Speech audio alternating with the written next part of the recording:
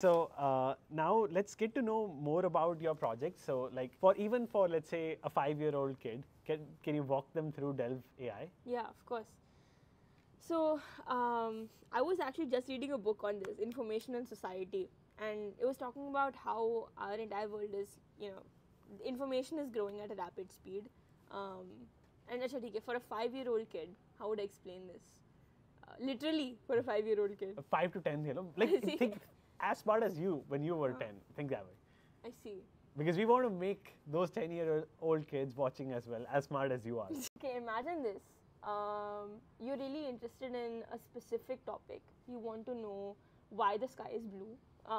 And you go to a library and you see 5,000 books there and you don't know which one to start reading to find the answer to your question. How would you do that? How would you approach that problem? That's what Delve solves. And you have a lot of competition in this space, right? Yeah. Like you have like a similar projects could be Consensus, right? Yeah. That's a GPT in ChatGPT. Like Yeah. you have questions about 5 research papers. Right. You can ask questions. Right. You have Perplexity now. So how do you think you are unique? Right. I think search by itself right now looks very different than what it will look like in another 10 to 15 years.